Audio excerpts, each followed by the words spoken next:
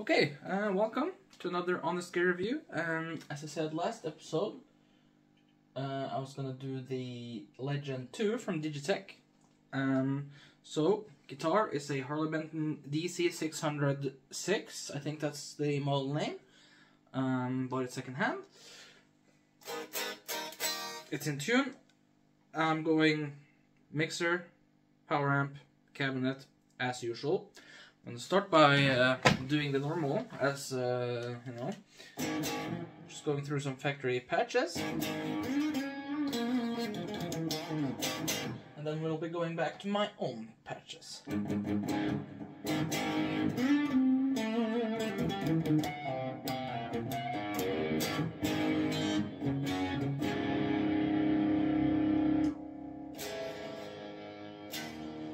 Some of these are not very loud, so... I'm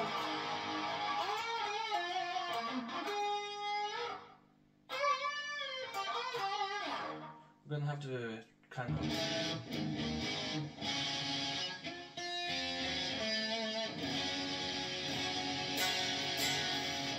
Is this my guitar, or...? No, that's literally the patch just sounding like shit. Jazz.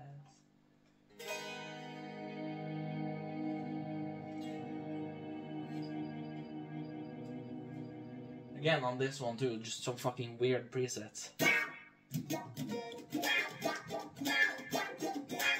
That's so stupid.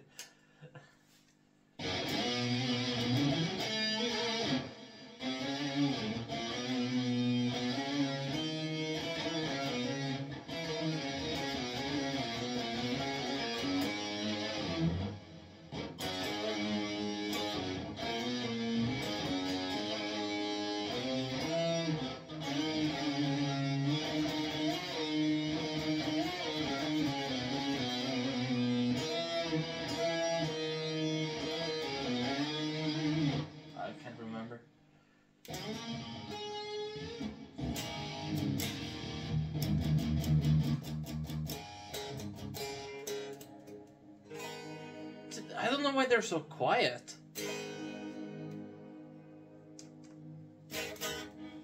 I'm scared to...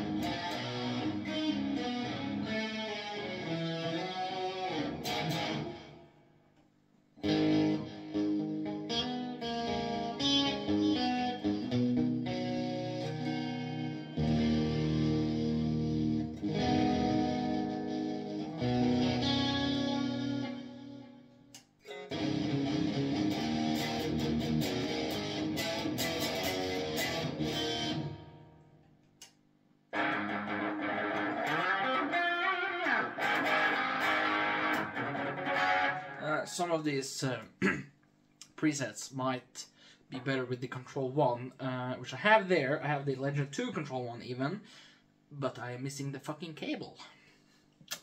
And, you know, they're weird MIDI, not MIDI cables, but at the same time MIDI cables, so it's weird. There's no power supply on those.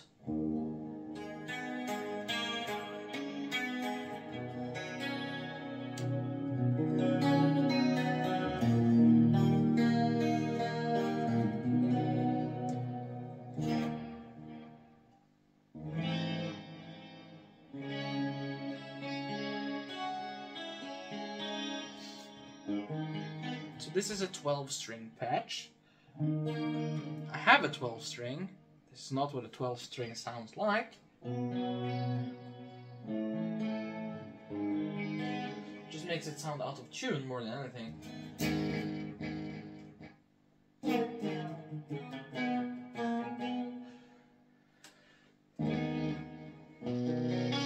Some of these are just...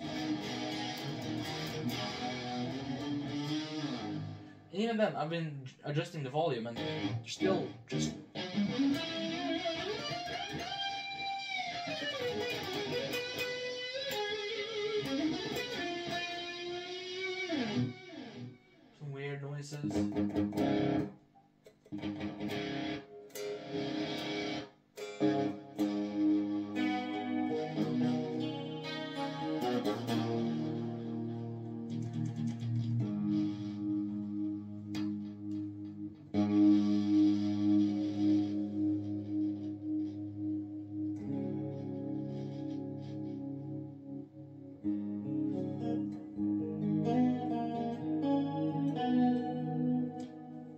fixed it.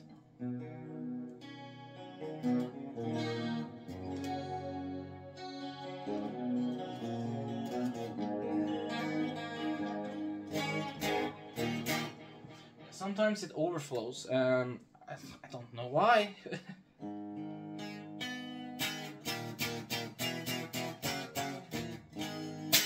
I mean,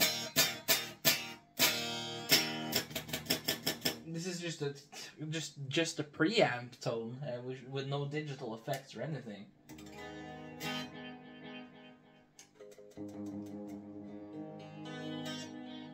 So,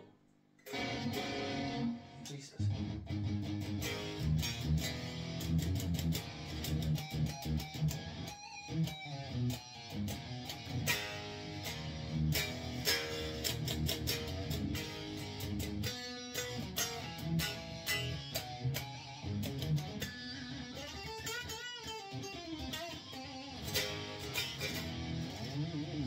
So some of the strengths of this preamp is really the cleans, and if you tweak it right, you can get good distortion tones as well. Like this is just actually a factory preset with no digitals, no effects.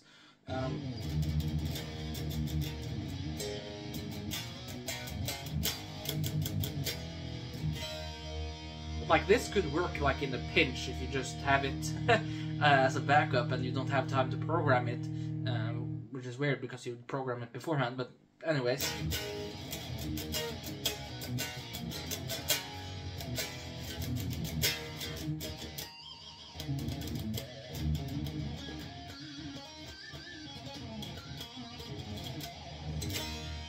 This could work well.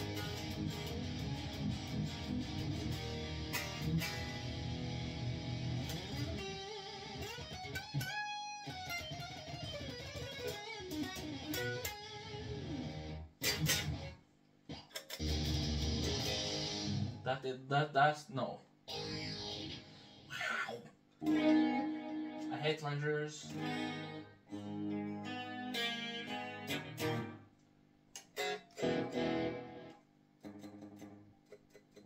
So it takes a lot of time for some of these presets to load, actually. So I'm curious to which is the oldest here, if it's the Legend 2 or the Valvefax. I'm thinking it's the Legend 2 that's the oldest, just for... I don't recall this one taking so much time.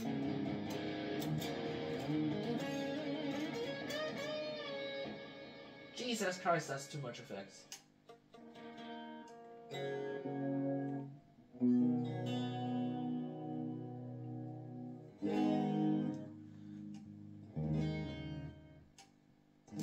Pure jazz.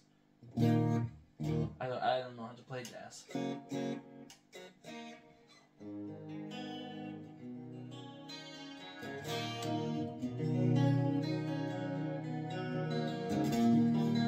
I really wish I had this in stereo because mono does not work at all for nothing. I'm all out of cabinets.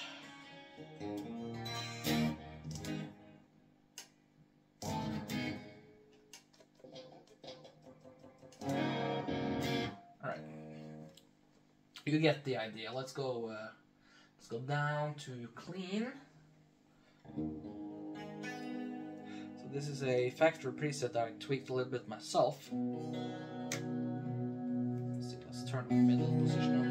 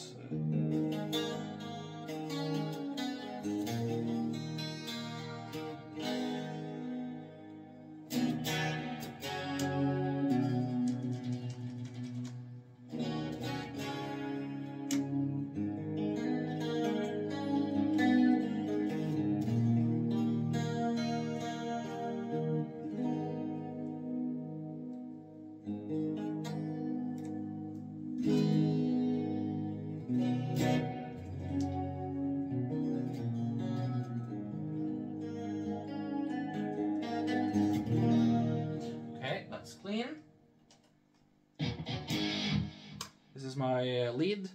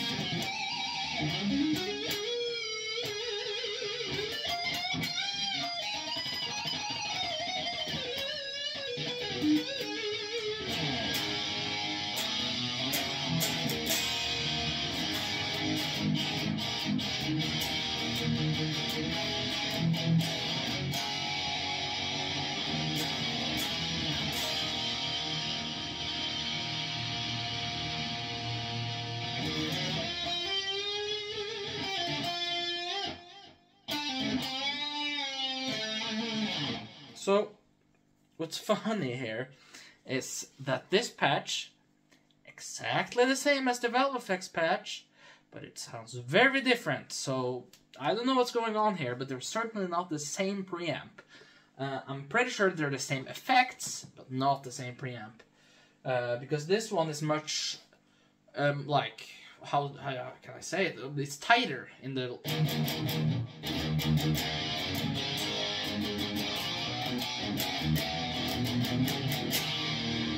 I don't know, it's just tighter.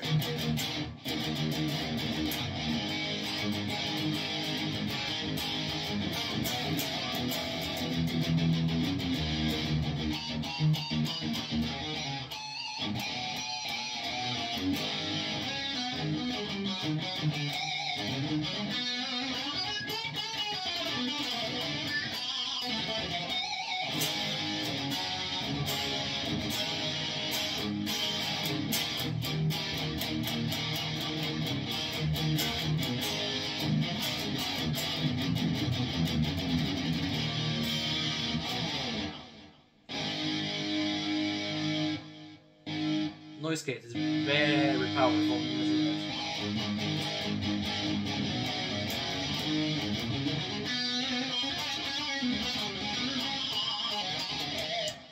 Oh, shit.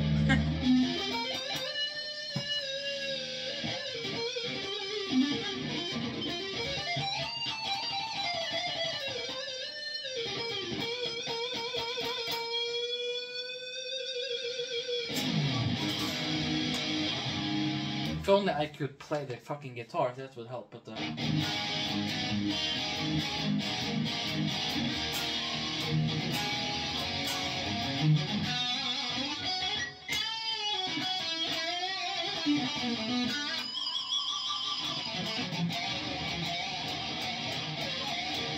oh, that one didn't want to...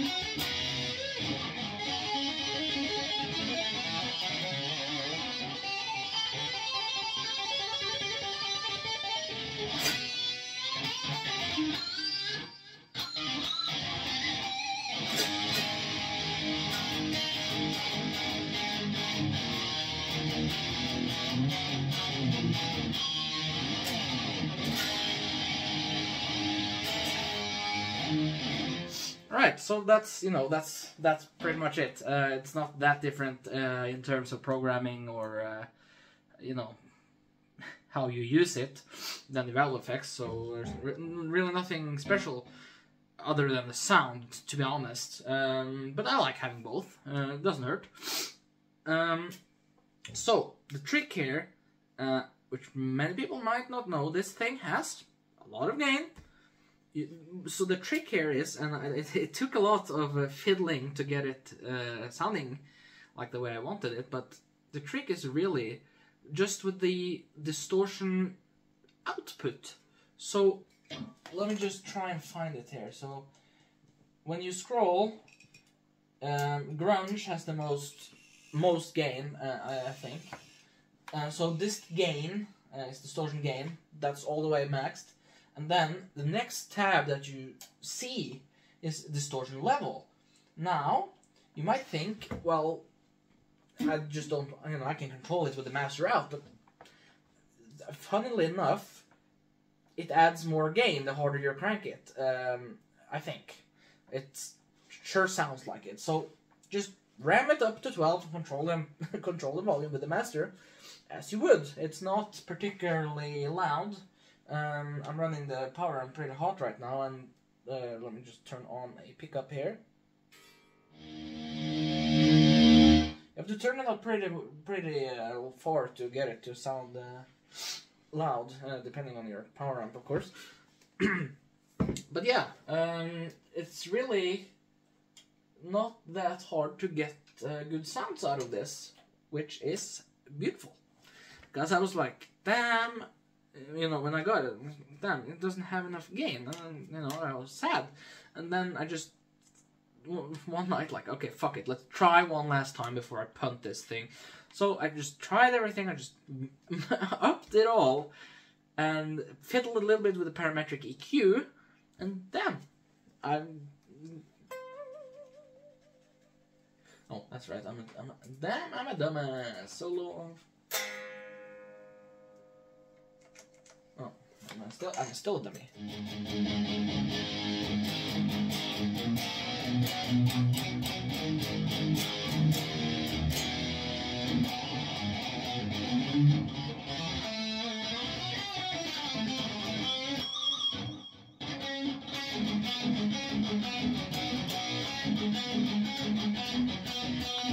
It has that low string chug.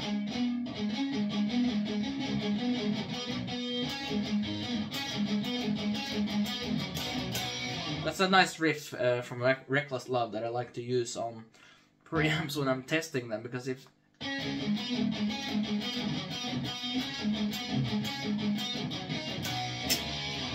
that riff doesn't sound and feel good, I don't want it.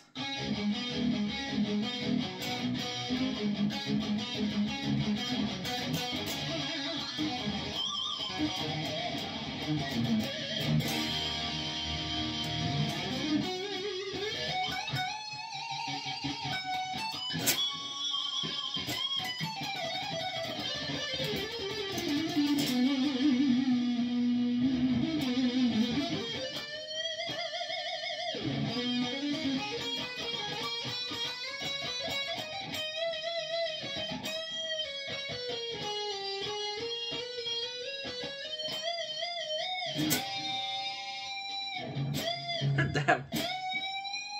Tried to get up another octave, but...